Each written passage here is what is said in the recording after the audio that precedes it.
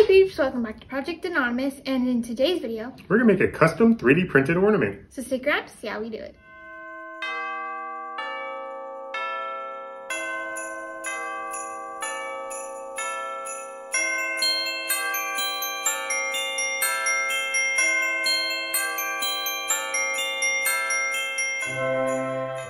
So how are we going to be 3D printing this ornament? We're going to take advantage of some of the settings in Cura, which can stop a 3D print mid-print in order for you to change out the filament color and continue the print in a different filament color. So should we get designing?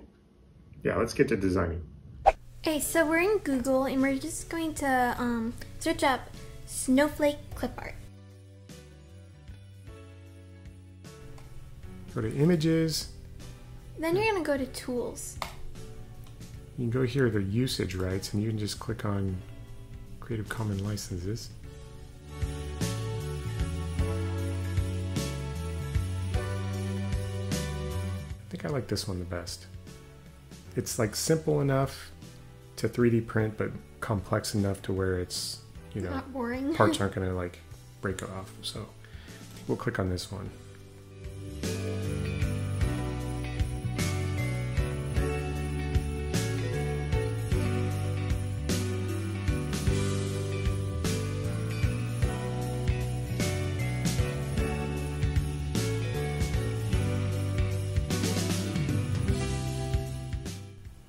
So now we're in Fusion 360 and we're going to go ahead and import the image that we just downloaded so that we could use its shape when creating our 3D project. So we're going to go to Insert.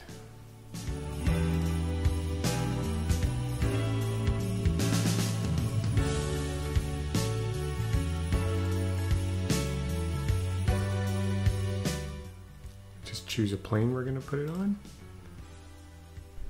Okay, now we're just going to scale it up a little bit. And we wanted this to be about 90 millimeters, right? Yeah. So I'm just using the little measuring tools here. That's good enough. We're not going for precision here. So we'll get it roughly centered here. This isn't terribly important. We'll go ahead and finish the sketch. And see what we have imported here. There we go. Okay, so we have a nice, almost complete sketch that we can use to make a 3D part. But before we do that, we have to make a way for it to hang on the tree, right? Yeah. So let's go ahead and add a sketch on this plane.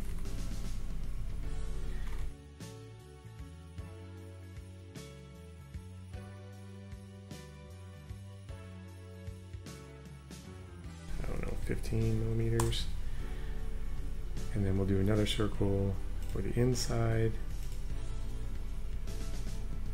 Do 8. Oh, good. Yeah. Looks like a yarn can hang from the tree. Exactly. So we can actually move these by dimensioning them. There. And if we moved it down a little bit, so there is more overlap, that could be okay. What do you think about that? Looks good. Okay. Finish the sketch, and now you can see we can just click on the parts that we want to extrude by hitting Command at the same time. Kind of want all of this. Hit E for extrude, and then pull up the arrow.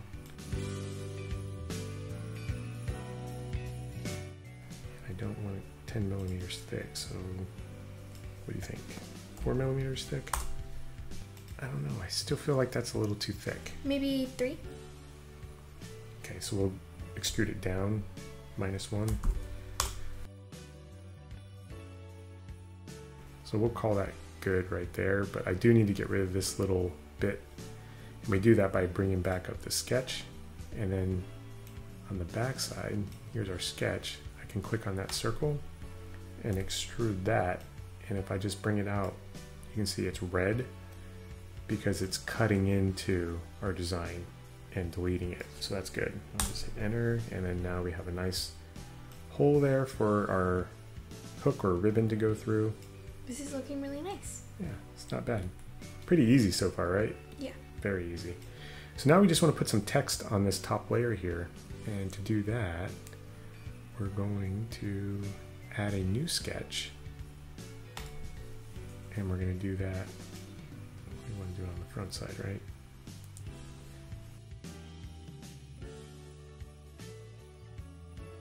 So now we want to put some text on this top face here. But before we do that, I'm just going to make it over here, a little curved line that we can use to help wrap text around. So just something simple like that. And then I'm going to go ahead and add text.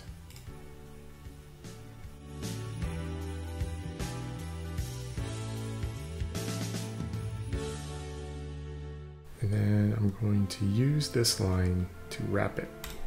So I'm going to select on the path we want, and you can see here it now wraps around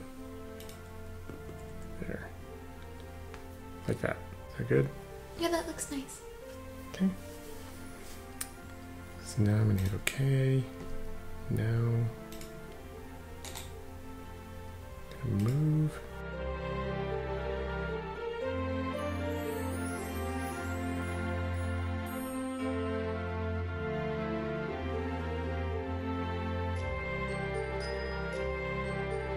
Finish sketch there, and now we're gonna actually still want to be in that sketch.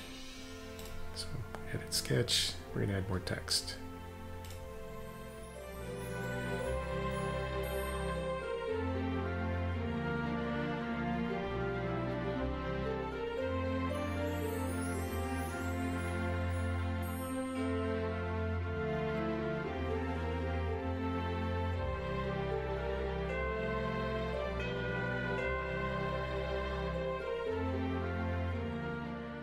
I do another curved line. This one is going to curve down.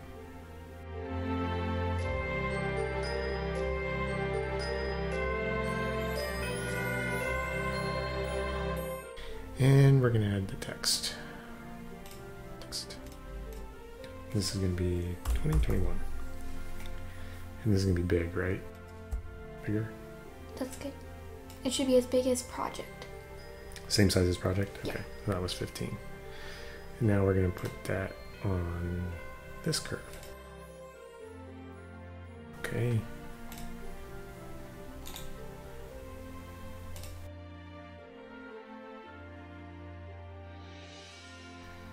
Now we can finish sketch. And now we can click on each one of these words and extrude them. I'm going to hit Command to hold down multiple.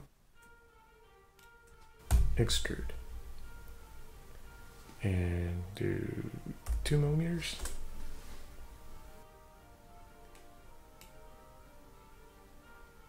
And that'll be what it looks like. Ooh, that looks really nice. You like it? Yeah, I definitely like it. Yeah. That could work. Pretty easy project. It's really nice, actually. Yeah. And again, the only thing I'm really worried about is this Y is just attached here on the snowflake, so it may break off if we bump it too hard or whatever, but it should print okay because we'll put supports on the back to hold it up. I'm sure it will work fine. Yeah. Okay. Call that good? Yeah, should we put it into our slicer? Yep. First we need to convert it into an STL file. Okay. Select our object and okay. Okay, we're going to make sure we're using the right filament, and we're going to use PLA filament for this. White and red, right? Yeah. Okay.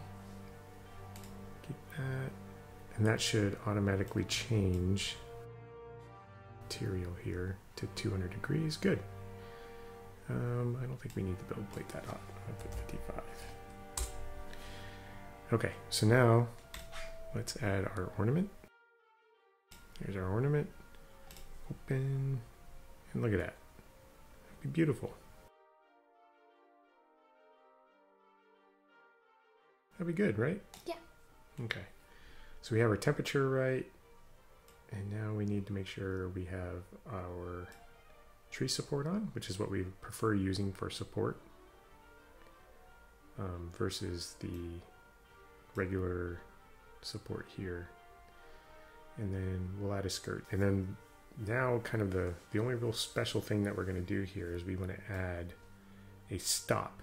We want the 3D printer to stop at a certain layer so that we can change the filament into red for the lettering, right?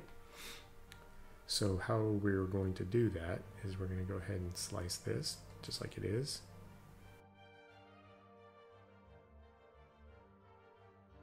Okay, we're going to preview it.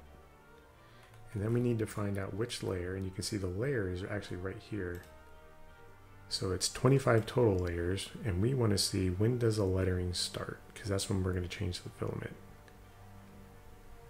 Okay, so right at layer 16. So at layer 16 we want to stop the 3D print so that we can add or change the filament out. Modify G-code, and we're going to add a script. We want it to filament change at layer 16. 16, exactly. So right here you can add the amount of retraction that you want just so it gets out of the way so you can change the filament out. So that should be good. And when we keep that in there, you'll see that there's a little tool thing here with the number 1 in here, meaning we have one additional script that we're going to run. So we close, you can see that it's right there. So at layer 16, it's set up for a filament change.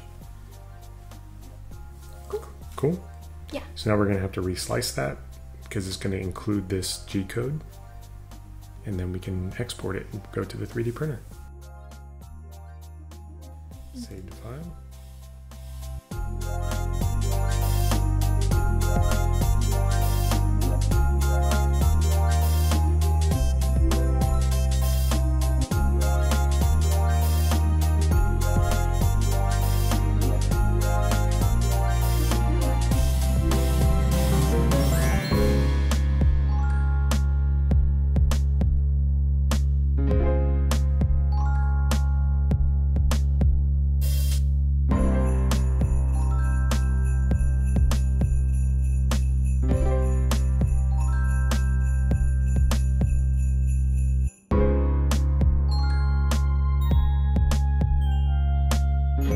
Finished 3D printing? Yeah, it turned out amazing. I love the 2 filament colors. It's awesome. It's obviously connected really well, so all we have to do now is take off these little tree supports. That's good.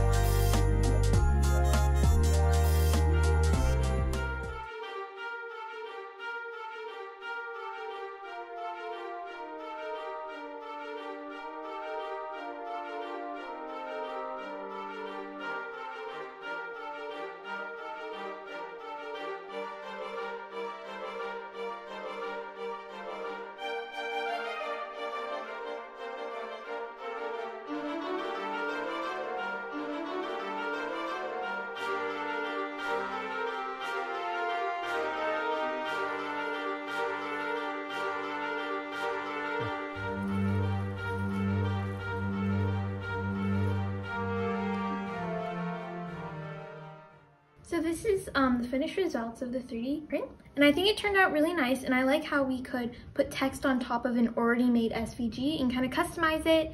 Yeah, now we could have obviously just continued the print all the way through in one filament color and then had Megan color it in or paint it with a different color, but get really clean results by printing it in 2 different filament colors. So we like the way it turned out. Mm-hmm. Anyways, thanks so much for watching. I hope you enjoyed this video. Please like it if you liked it. Like it. Subscribe if you enjoy our content. Subscribe. And turn on those notifications so you get my every single time we post a video. Stay crafty. And be happy. Bye!